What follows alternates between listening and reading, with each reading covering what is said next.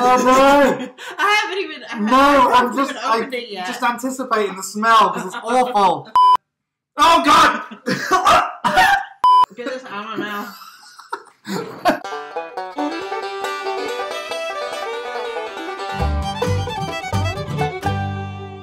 Hello lovely friends, how are you doing today? Great, us too, and thanks very much for asking. Today, Becca's going to try some very English foods.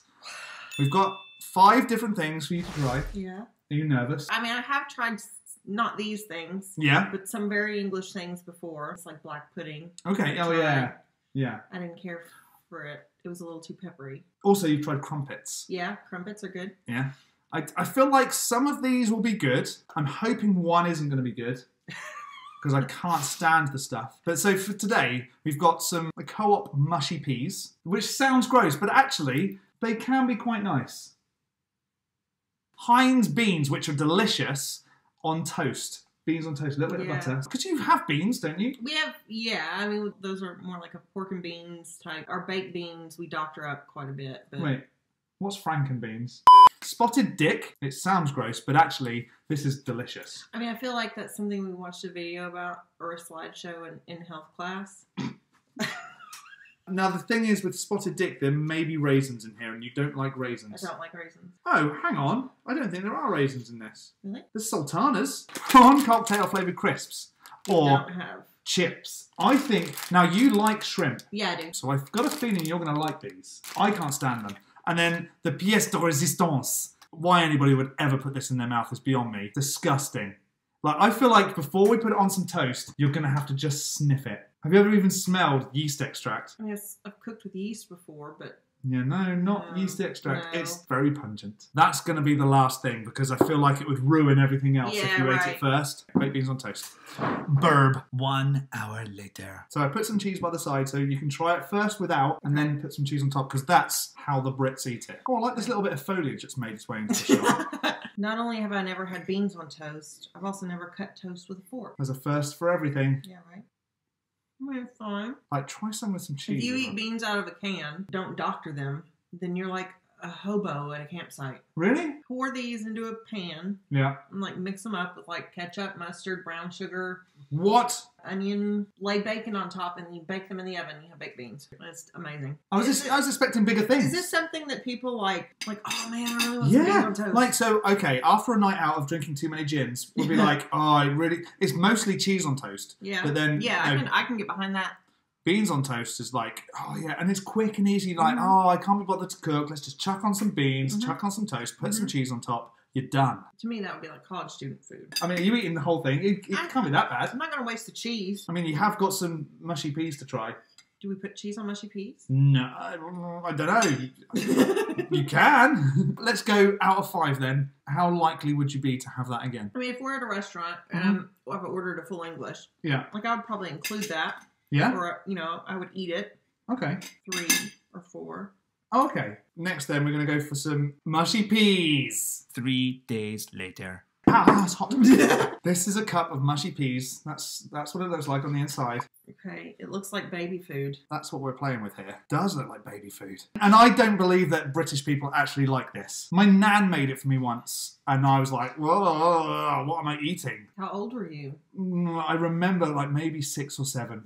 When I posted that picture of my fish and chips, everyone commented that I should have had mushy peas with it. I think that's just because it's a thing that goes with fish and chips. I had regular peas. Yeah, that's right. You don't need to conform to the standards of society. Just do your own thing. I mean, regular peas and I are still only... Oh, it's not a mutual friendship. I don't care much for peas. Do you not? I eat them because I need to eat green vegetables. Okay. But I don't like to eat them. Well, maybe this could turn it for you. Maybe this could be the thing. No. I mean, I like split pea soup as long as it's got like a bunch of ham or something in it. And that's more the ham that you're eating then than the peas. A vessel for the ham. Yeah, sure. There you go. So. I'm going to scald my mouth, and for 3 days, I'm going to have just a numb mouth because I ate hot, mushy peas. Oh. It doesn't smell that bad. Does it not? Not as bad as you were. All I could smell when I was cooking those was grass. I think tea smells like grass. Yeah, they're all right. They're saltier than regular peas. So maybe that's a good thing. I mean, I feel like it's just because they're so processed. You're going for more? Maybe I'll have the rest of this with our fish and chips tonight. Oh, you like it? So better it's than... comforting. Is it really? Mm-hmm.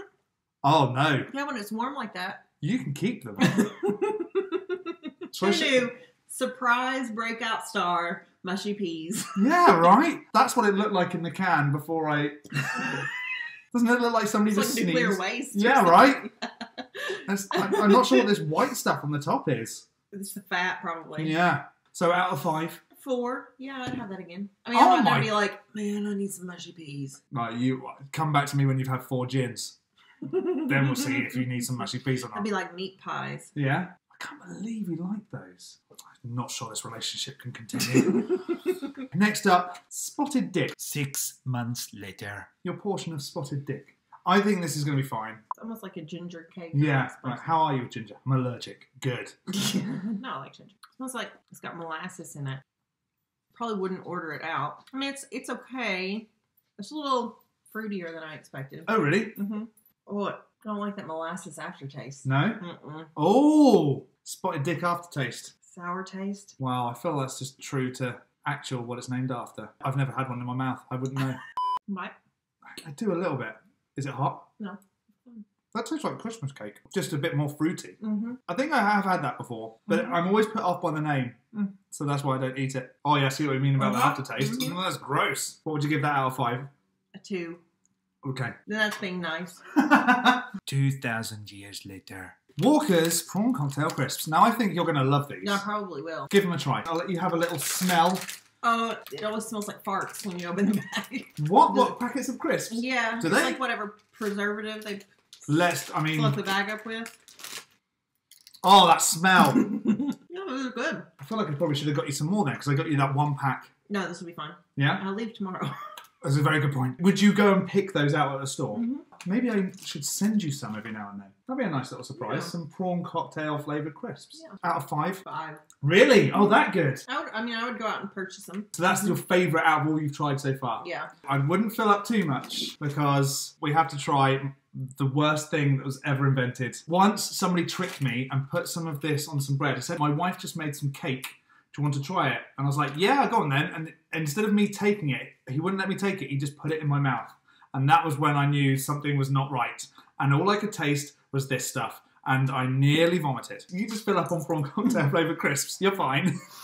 Yeah. 1 eternity later. Let's only put Marmite on a little bit so that, like, I can eat the buttered toast. Okay. I'm going to cut it in half. Marmite has a royal warrant. It's royally crap. Oh, no! I haven't opened it yet. Just anticipating the smell because it's awful.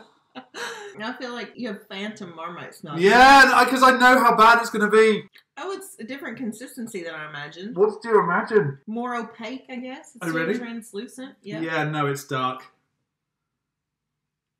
Oh no, if you like the smell of it, that means you're going to like the taste of it. I mean, it doesn't. It's not that off-putting. Let me smell it. Oh God!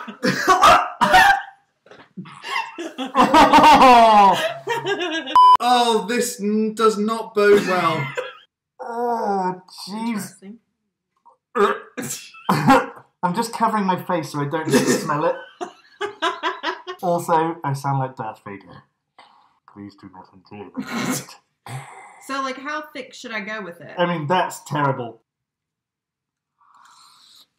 Well, the fact that you're not going, that's disgusting. It's weird. Yeah, I don't like it. Yes! Get this out of my mouth. Oh, I'm going to throw this toast away. Out of 5? 0. I would give it -. It doesn't taste like... If it tasted like that, I would eat it. Yeah? But it tastes disgusting. I don't know what it was doing to my mouth. That's what she said. Marmite, thank goodness, is never going to be in this house ever again. Oh. You okay? Maybe eat some more prawn cocktail crisps. That'll get rid of the taste. Yeah. Okay. Well, thanks for watching this video. If you liked it, leave a little like. Subscribe if you're new. You okay? Just chowing down there. Goodbye now.